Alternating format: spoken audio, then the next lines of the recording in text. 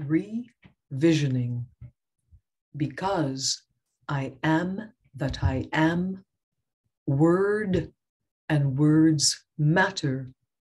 We are nurtured in our yearning to see clearly by languaging life with poetic vision, with newly sculpted expressions.